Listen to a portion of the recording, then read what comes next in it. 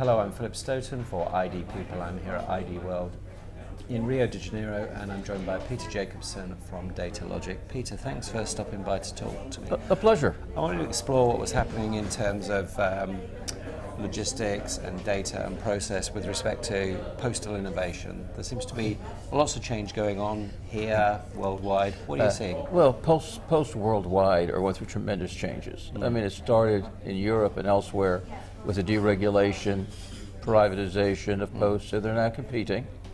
And they're all looking at e-commerce as, the future road to success. And many are doing very, very well. They're transitioning from the traditional letter business that the internet has somewhat replaced and is constantly driving the volume down to a world of packages. Okay. Delivering packages, moving packages around. Okay. And it's exciting. Great change times, great times. Okay. And do you think the national postal authorities have a competitive advantage over the kind of the private sector that we're used to seeing in this area? It's country by country specific. The one advantage that posts generally have is their delivery network.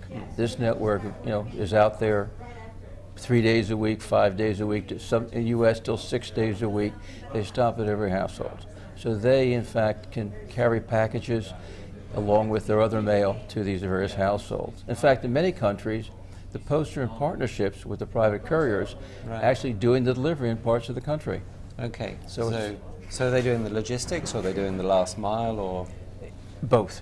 It's different. I mean, in some countries they're doing the whole thing. They're in direct competition with some of the big name couriers, the UPS, FedEx, DHLs of the world.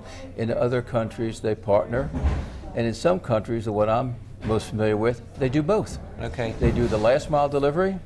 They have product line they call it Parcel Select, and they also have their own parcel post service. Okay, and that's the US we're talking about. That's the US, their case. Yeah. Okay, and in that case, I mean, in the postal world, you've got these two trends. Obviously, letter post declining, with exceptions, declining. Yeah, and declining at different rates. I spoke to someone earlier from South Africa, and they didn't see any decline until 2008, so they were. Yeah, nicely there's exceptions. There's exceptions. But then the rise of e-commerce, that direct fulfillment that's required there.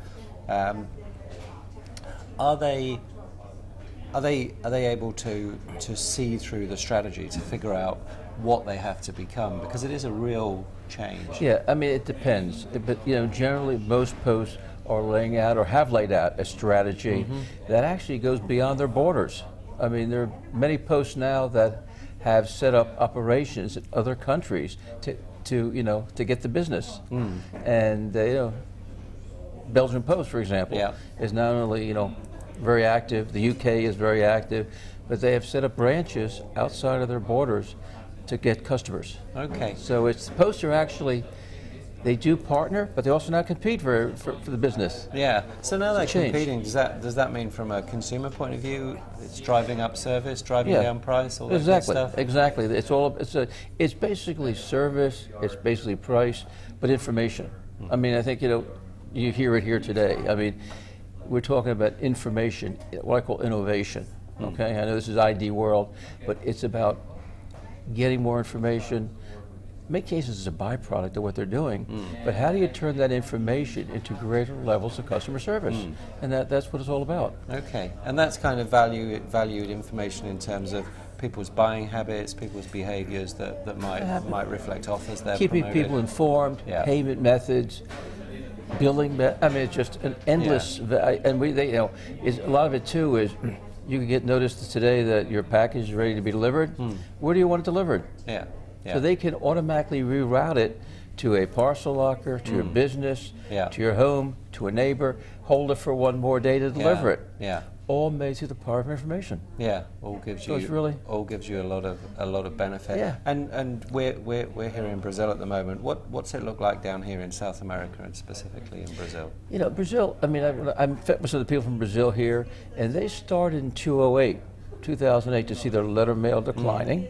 And there's a gentleman here that basically is responsible for building the package business, and they are investing in package sorting technology here. Okay. And are they seeing competition from other postal providers? From other postal, less postal here, more the private couriers here. Okay.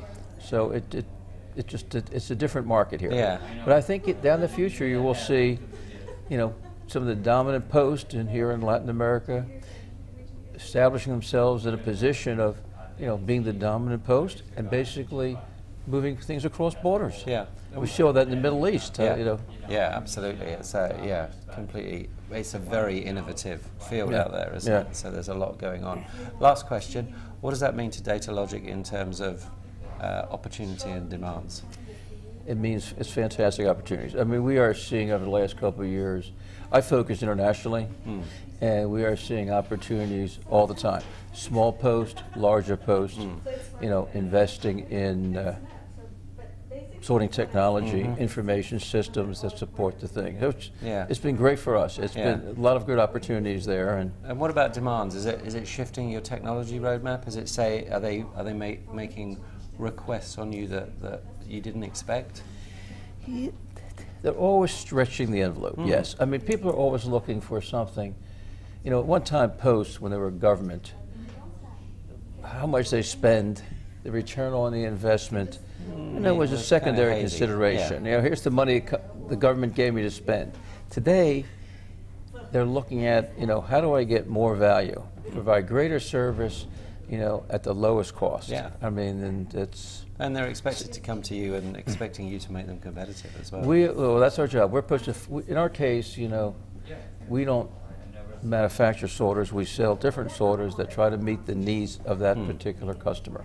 Yeah. And in some cases, we would start small, and as they grow the business, we're able to show how they can move it forward. Yeah. That's very big. We're dealing with a customer now in Scandinavia who basically says our business is right here, but these are our projections. How do you take something we buy today? Yeah. We can't afford to spend tomorrow's money and charge customers, so we need to have something today that is scalable and flexible design. Yeah, so it's that customizable platform, something that you can add to and build think about it. It's a semi-manual solution, becomes semi-automatic, becomes fully automatic as the business grows. So it's an exciting world. I mean, just the whole e-commerce world is expanding, and it's a global business. Yeah, and you've got to be there right alongside them, getting the voice of the customer. People are great.